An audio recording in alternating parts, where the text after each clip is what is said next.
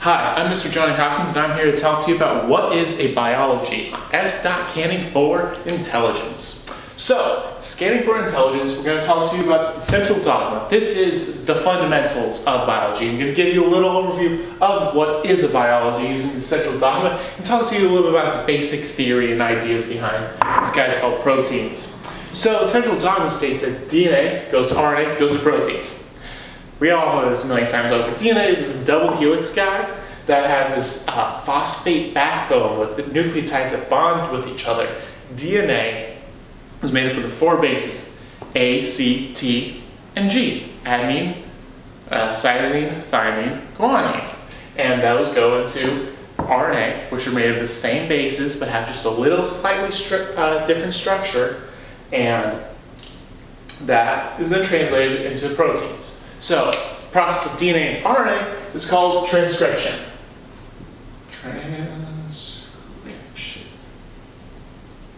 And that's performed by something called an RNA polymerase. There are many different types of them, and those guys are actually proteins.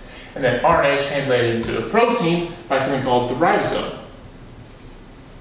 which is a complex of RNA protein actually.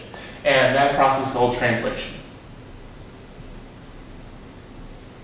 So, proteins are supposed to be a thing in the cell that performs its functions. They give the life to the cell. Without these proteins, the whole thing would collapse. See, proteins are the function. So, effectively, they're what gets you from getting out of bed in the morning to thinking about how your ex just posted some photo on Instagram. These things carry everything throughout the cell. Just these things are somehow able to collectively stalk your ex on Instagram just by basic molecular interactions into a whole huge idea. It's able to give you an idea just by these small molecular interactions, which is very intriguing. And so this little Central Dogma, it's very fluid and very it's this robust, stupid idea that one goes to another, but in fact it's actually not even close to that.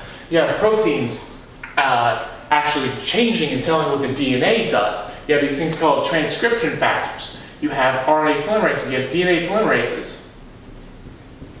You have topoisomerases, which all help organize and move around with epigenetic factors on this DNA. All of which will be explained later. And we have proteins that attach to the RNA, and RNA modulates the proteins as well. These guys all act in tandem with each other. RNA helps modulate the DNA by creating primers for DNA replication. There's so many different things that this basic black line of going DNA to RNA to protein, it doesn't even capture any of it. But that's the Central Dogma, is that DNA goes to RNA and goes to proteins. And that happens in the cell. So that's in general what happens with the cell. DNA, RNA, and proteins. But one thing that we're forgetting here is something called lipids. Lipids are the OG, if you will. These guys are everything that defines a cell. Literally, without these guys, you couldn't define a cell. These lipids are the boundary. They separate you from them. They separate the mitochondria, being the powerhouse of the cell, from everything that's not the powerhouse of the cell. So these lipids have this ability that they take water, they keep water outside of it. So you have this little boundary, this membrane, that only a few things can puncture and go through and penetrate into the cell. They keep things very, very well organized. So that's the job of lipids. They compartmentalize. These guys are most underappreciated in biology. They're not even considered in the Central Dogma, even though they have this entire function of their own. These guys are Tesla. These guys are your mother who would slice the crust off of your bread every morning for your packed lunch. These guys are underappreciated. Now, so that's an overview of just what is a biology. But let's go into what is a protein. What is a protein? And we've got this thing called Anfinsen's dogma and Levinthal's paradox. These guys are pretty much the fundamental theory of biology. So Anfinsen's dogma is named after this guy named Anfinsen, believe it or not, who actually received a Nobel Prize for his work. And you're going to question why real shortly. It states amino acid sequence determines protein structure, and structure determines the function. So if you take a protein, the sequence tells you its structure. So you're telling me the words in a book form the plot. It's the most intuitive statement you've ever heard in your life. And the structure determines the function. The words on the page determine the plot. This is the most intuitive statement you've ever heard, and the fact that it's got somebody's name attached to it, it's got this whole fancy word, makes it sound like people were really, really stupid back when this thing was initially thought up.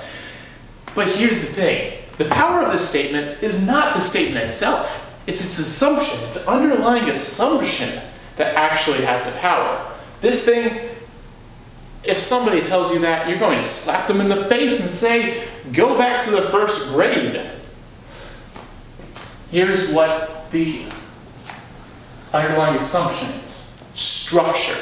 Proteins have a structure. They're not wiggly boys, just wiggling about doing their own thing. No. They're not wiggly boys, but rather they have a structure. They do certain things with this structure. They don't wiggle. Or there are wiggly proteins, but they are very specific in their wiggling, such that they have a very defined structure and wiggliness.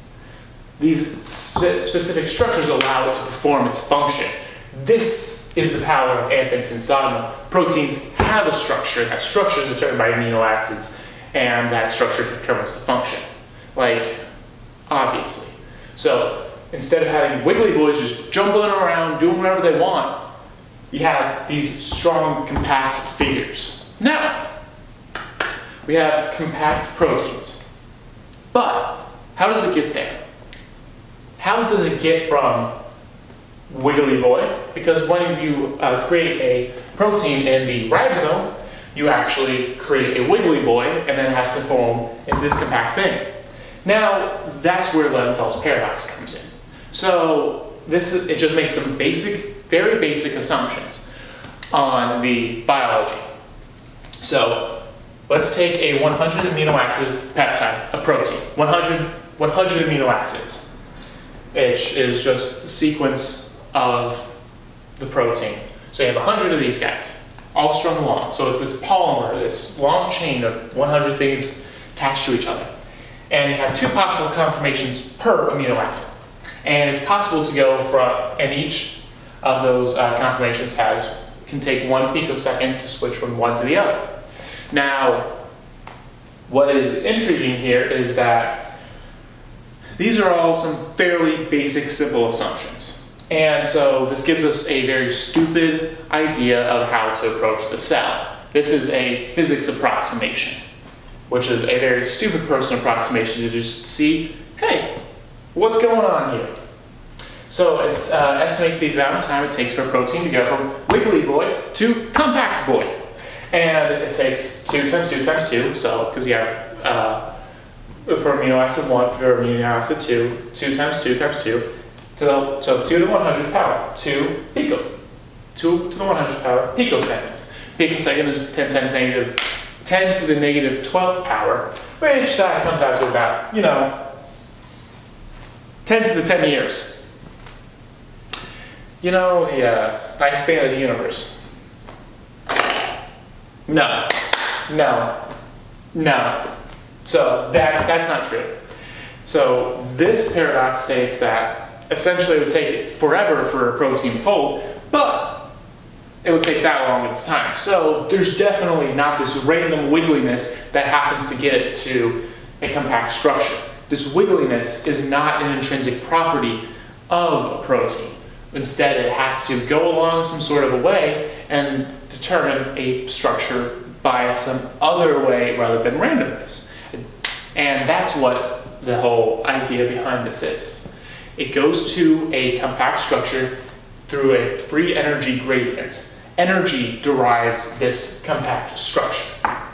And that structure gives the function of the cell. And that function of the cell leads to anxiety and insomnia in all of us.